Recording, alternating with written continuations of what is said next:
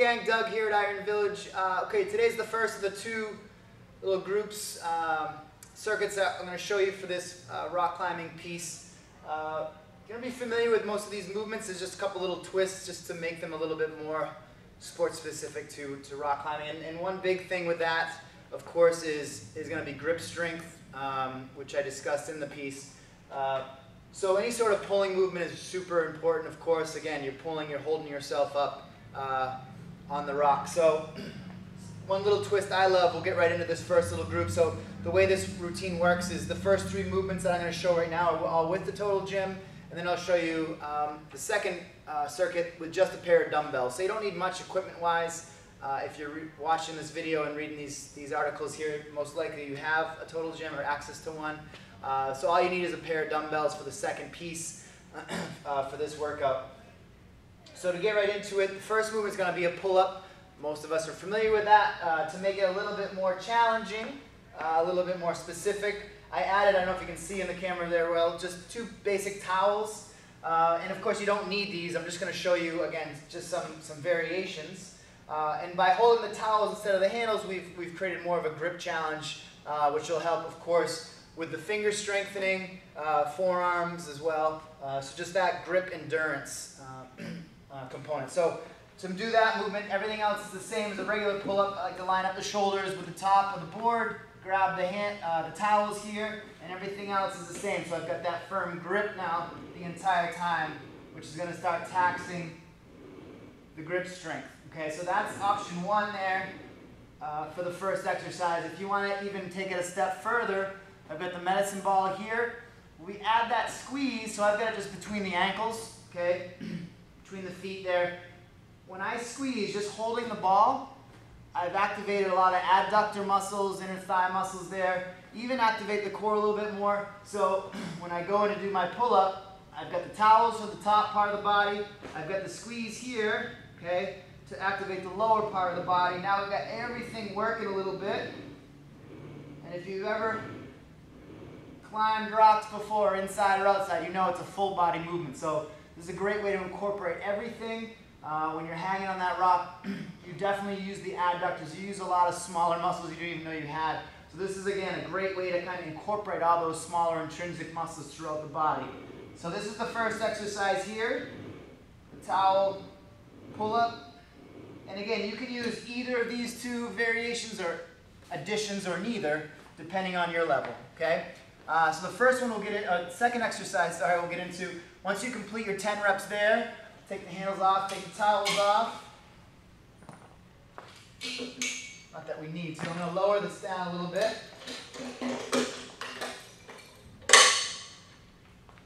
So that's a bit more of obviously an upper body specific movement. We're going to go into a lateral lunge now here. So we're going to set up here, the side of the board. I'm going to add the ball as well. So just like I said, I want to incorporate as much of the body as possible with these movements. So we could do our lateral lunge here.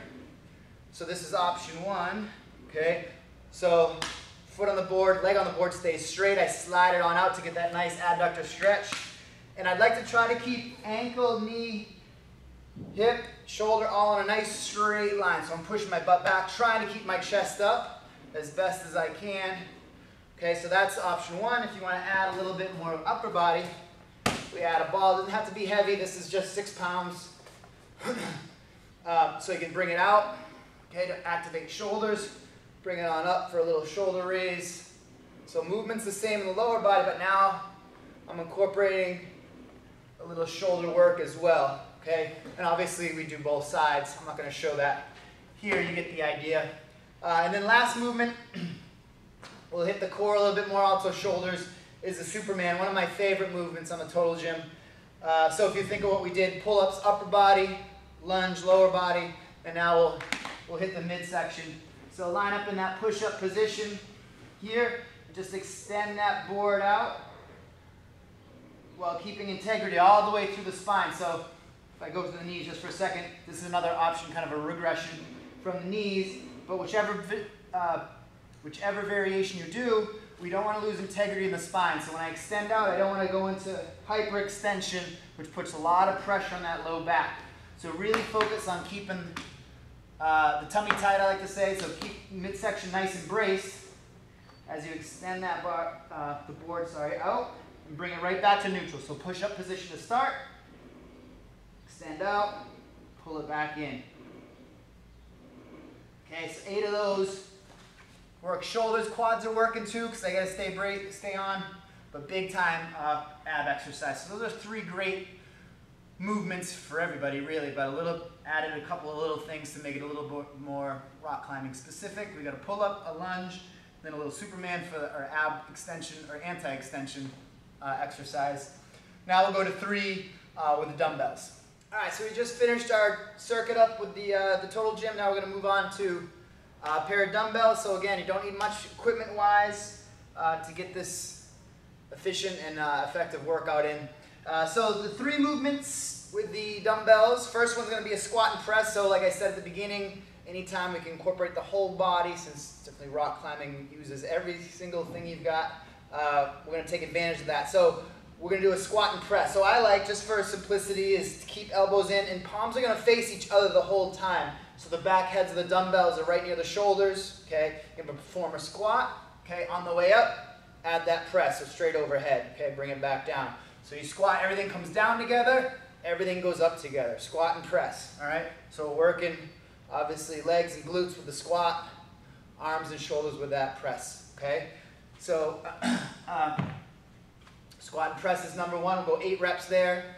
Renegade row, there's a few variations of this exercise. This is a great exercise to work some core endurance and some rotary stability, and I'll explain what I mean in a second there.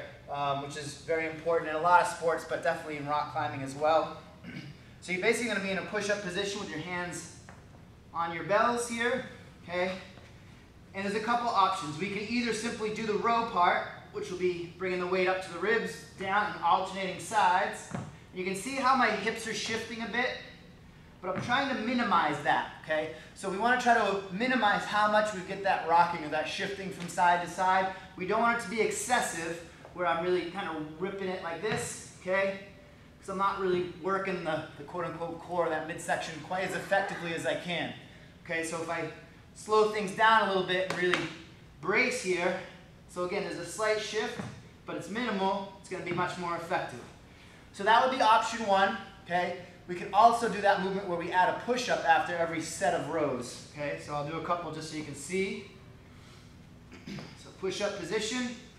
So row, row, push up, okay, and then repeat that for 4 rounds, okay, just a little bit more challenging, so we're just adding a layer onto there, okay, excuse me, so that's movement 2, and then the last one, so those first 2 movements, you do 8 squat and presses and 4 per side of that renegade row with the push-up, your heart rate's going to be up, so kind of an active rest movement will be our 3rd movement here, our 6th movement in the whole circuit, is a grip carry.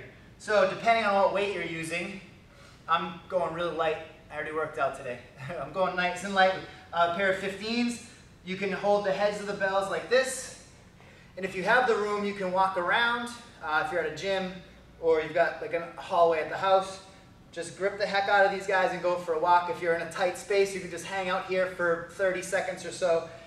And what I said at the beginning, how crucial grip strength is, this is really going to challenge that grip strength, that grip endurance by just squeezing. And if you just keep your hands on there, so even try to keep the palm of your hand off the bell, not here, just fingers on it. So you can still see there's space through, it's not on the palm, it's just the grip of the fingertips.